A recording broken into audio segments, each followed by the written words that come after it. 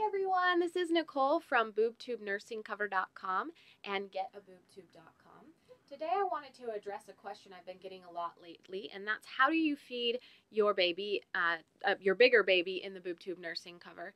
It's actually a lot easier.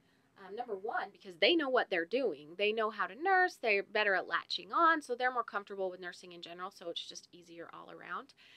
It's also easier because my babies get really distracted when they get about 4 to 5 months old, and they want to look at everything. And if there's a single noise or if another sibling's running around, they pop off and want to look at what's going on, and then they want to come back to nursing. And so it kind of helps them when you use the BooB TooB. It helps them stay focused and get done a little quicker. I have Miss Reagan here today.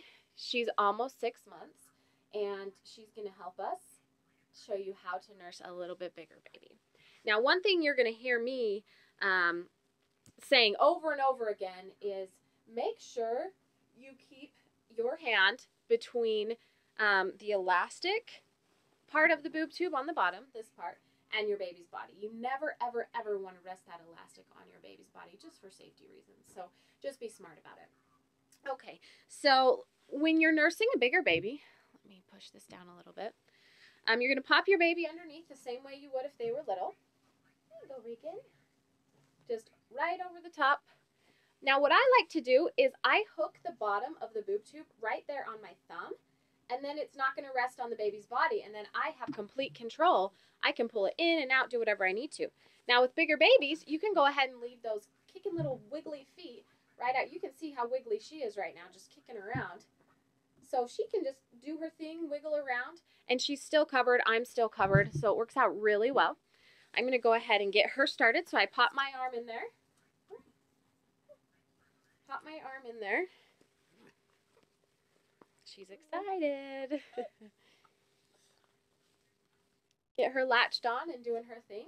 And then I just pull it back down, just like I did before, and we're good to go. And you can see, her legs are out. I can hold on to her bum. My hand is still holding that elastic part with my thumb, but I can still use that hand to hold on to her bum. And I can go about my business, do my thing. So nursing bigger babies really is super easy in the BooB TooB. You can see her pushing her hands up, trying to be wiggly and grabbing things, but I'm still covered. And she's kicking around, being wiggly, and I'm good to go. So I really think for those of you who maybe struggled at the beginning with using your BooB TooB, a lot of times that's just because babies in general struggle in the beginning with learning how to nurse and staying latched on and things like that. So practice with your BooB TooB, keep trying. It really is easier with bigger babies, and it certainly makes going out and about a lot easier, a lot more fun, a lot more convenient. So if you have any more questions, please email me at getaboobtube@gmail.com, and we'll try to address those through future videos. Or you can send me a combo on my Etsy shop. Again, the Etsy shop is getaboobtube.com, and our blog is boobtubnursingcover.com. Thanks for watching, you guys, and have a great day.